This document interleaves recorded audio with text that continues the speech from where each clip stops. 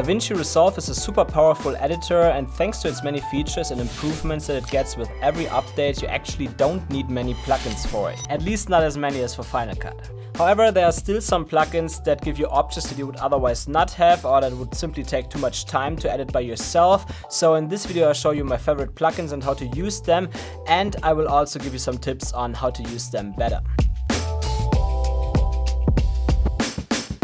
So let's directly start with my first two plugins, and by the way, I will link all of those plugins in the description below, so if one sounds interesting for you, you will find that there directly. You don't extra have to Google for it. And the first two are for making my transitions. You know, in some of my videos I like to use a lot of zoom and seamless transitions, slide transitions, etc. And here in DaVinci Resolve I do that a lot with the plugins mTransition Fade and mTransition Zoom for motion VFX. You find them here on the left side. Let's say mTransition Zoom here. And then if I want to use that, let's say swap vertical, then I could use that here, for example. Now it's getting down, that doesn't look good, so I click on that transition and then I click on flip direction, and now you see we have a camera movement up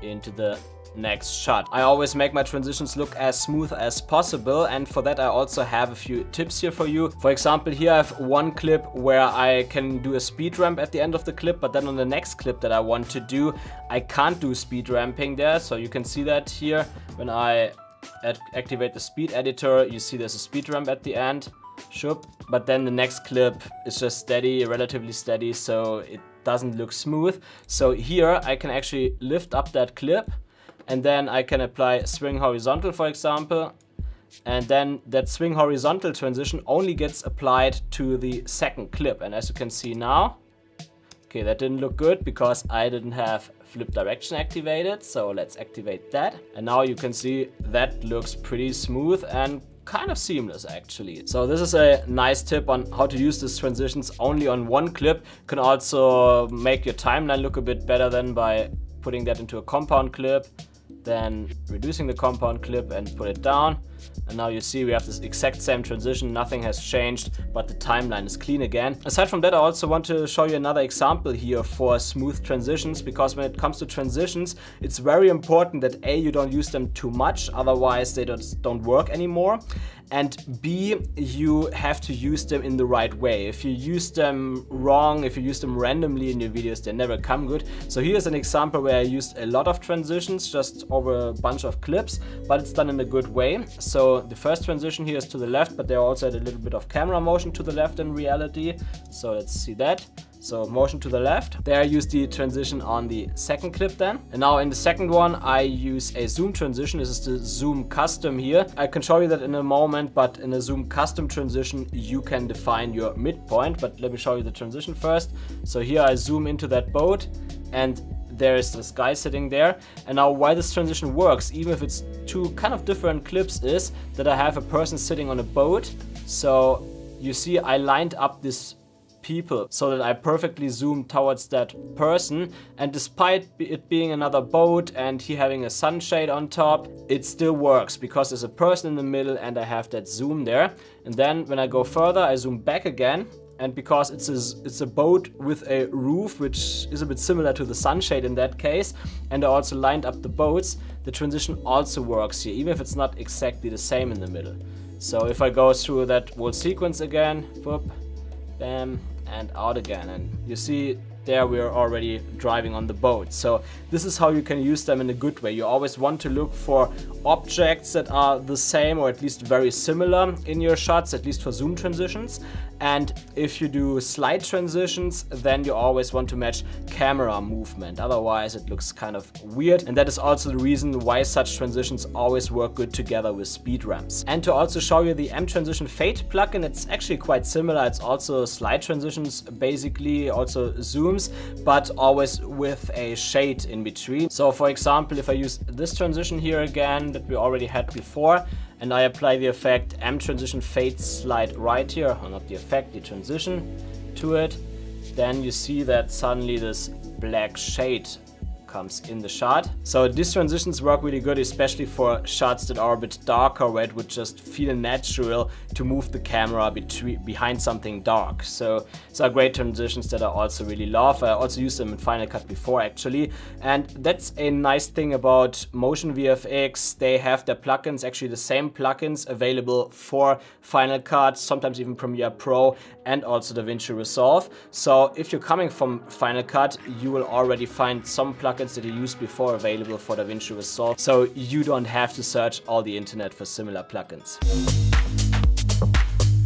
And let's come to our next two plugins, which are also from Motion VFX, but this time these are titles. And the plugins that I'm talking about here are mTuber 2 and mTuber 3. And they have all sorts of titles there and overlays, logo animations and stuff that you can use to make your YouTube channel better.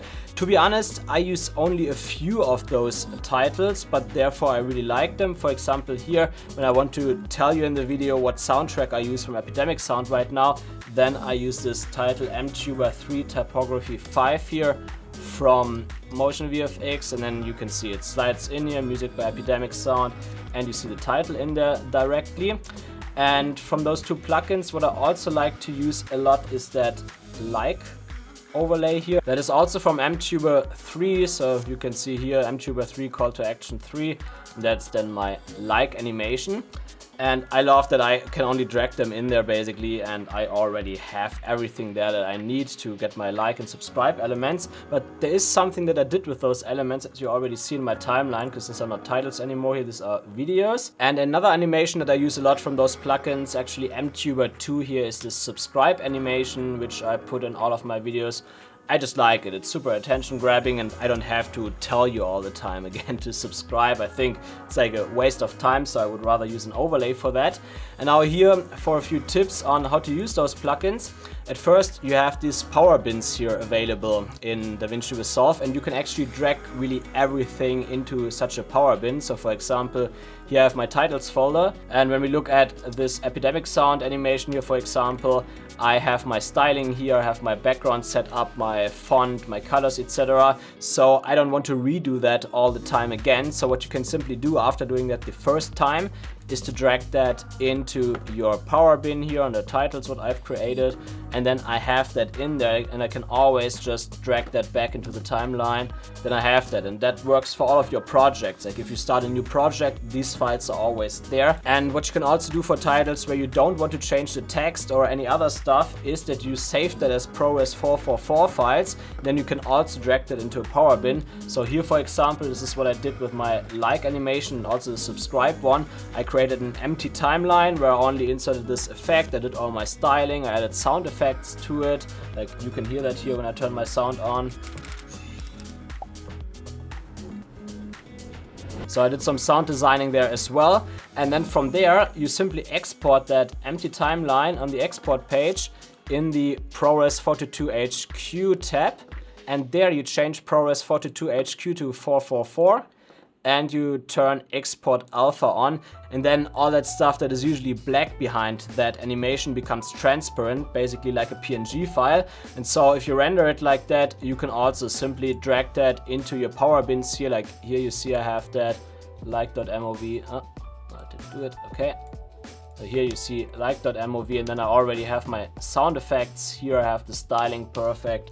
So that's a tip that can save you a lot of time. But to show you a bit more of these plugins here, they have a lot more functionalities like mTuber 2 and mTuber 3. These are not just titles, they also come with effects. For example, when we look here, you have like for your end screens, for example, you have latest videos, you have playlists here, you have a magnifying glass included in mTuber 2 for tutorials, for example, if you want to emphasize something. And another plugin that I also find quite nice that just came out recently from Motion VFX is this mCollage plugin here. As you can see, it has all these nice photo film frames. If you use photos in your videos, it just looks a little bit nice, and you also have lots of options there, animation options that you can drag over and stuff. Like it's really cool, so check that out as well if that's interesting for you. But let's now come to two other plugins that are there for color grading. When it comes to color grading, you already have a lot of options in DaVinci Resolve. You don't necessarily need plugins to get a great look in this app, but these plugins are great if you want to have that film look or if you want to color match different cameras quickly. So let me show you in the color page how those plugins work. So let's start with FilmConvert, and what I do here is I simply drag that in there. This was shot on the Fujifilm X-H2S. So here in the camera settings, I can quickly choose Fujifilm X-H2S f-log2 because that's what I shot in. I reduce the grain because I don't really like film grain, so I don't use that here. Then I see it has a little bit too much magenta in there, so I drag the tint slider a bit to the left to make it a bit more greenish looking, and also want to have it a bit warmer. Maybe a little bit more magenta again, and I drag the saturation up, and there, as you can see, just within a few seconds I was able to make the video look like it was shot on a film stock, in that case here Kodak 5207 with 3, but they also come with lots of other film stocks. For example, you have Fujifilm VD here, Eterna from Fujifilm, you have S tier here from Fujifilm. If you scroll down, what I also like a lot is Kodak P400 Portra. It actually looks really nice on that image here. And they also have a few for black and white. If you want to make black and white videos that look a bit more like film color, you can also do that here. So FilmConvert is a plugin that helps you a lot to quickly achieve that film look. And because they use their camera matching engine here, it's also quite easy via those camera settings to match the footage from different cameras. So let's say you have your main camera, a Canon or Sony or whatever, and you want to match that footage quickly with your drone, let's say a DJI R2S, then you can quickly apply FilmConvert here, choose Canon or Sony or whatever, and your camera model and the picture profile you shot in, and then on your DJI clip you would choose DJI R2S D-Log, and then it would also transfer that into film color, and it should look very similar, at least if you drag the sliders around here to match the white balance, etc. So that's how FilmConvert works, and from my experience FilmConvert works the best with cameras that have a lot of dynamic range, because film color just needs a lot of dynamic range to look good. So if you use it with a lower dynamic range camera, your shadows can sometimes be a bit too dark, which is not a big issue. You can use that film response curve here, for example, to make your shadows brighter, or you can reduce the Cineon to print film slider. Then you also see that it's a bit less contrasty, what makes your shadows brighter essentially.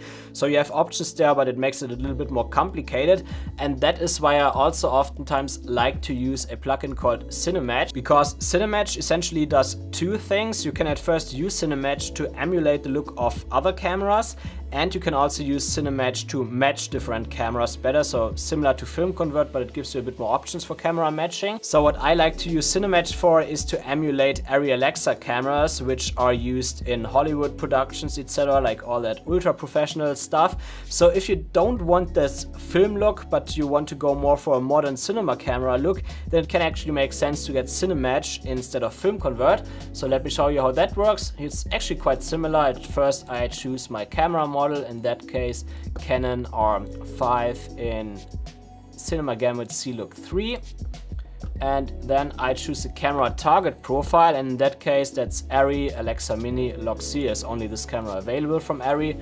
So I apply that, and then I apply Rec 709 transform. As you can see instantly, I also get pretty good looking image, but it doesn't have this typical film look. It's more like a more modern cinema camera, and not even that, it's more designed to give us a very good starting point, like accurate colors, rich colors, like you see the greens for example, they all look quite natural here. This is slightly overexposed, so I drag the exposure slider now a little bit to the left to make it darker, and then I can also give it my own film curve here by using those RGB curves. So for example, if I want a bit more contrast, I can just create a nice S-curve here. Or you want to bring the exposure a bit up then again, because the shadows otherwise are a bit too dark. So as you can see, CineMatch is more there to give you a good starting point, in that case a nice Arri Alexa starting point, but it doesn't have this ultra stylized look that FilmConvert gives you directly. And that is why CineMatch is actually great for your log conversion to match cameras quickly, and then from there you can take it further by color grading it to your liking. Like here for example, I would probably reduce the saturation of the greens a little bit with the HSL curves and make them a bit darker to give it more of a moody look, and make make him stand out a little bit better with the red jacket, but it's just one example here. So overall, FilmConvert is really good if you want that film look quickly in DaVinci Resolve, and CineMatch is great if you want to have a good starting point for your color grading and you want to match cameras easily. So that are my favorite plugins for DaVinci Resolve and the ones that I use the most right now, at least in 2022. Maybe that changes over 2023 depending on what new plugins come out. And aside from that, if you want to know more on how to color grade fast in DaVinci Resolve, check out this video here in this corner. Actually, I'm sitting on the other side now. I usually point to the other side. And yeah, if you enjoyed this video, if you liked it, if it helped you a little bit, please leave me a thumbs up and also consider subscribing. See you in the next one.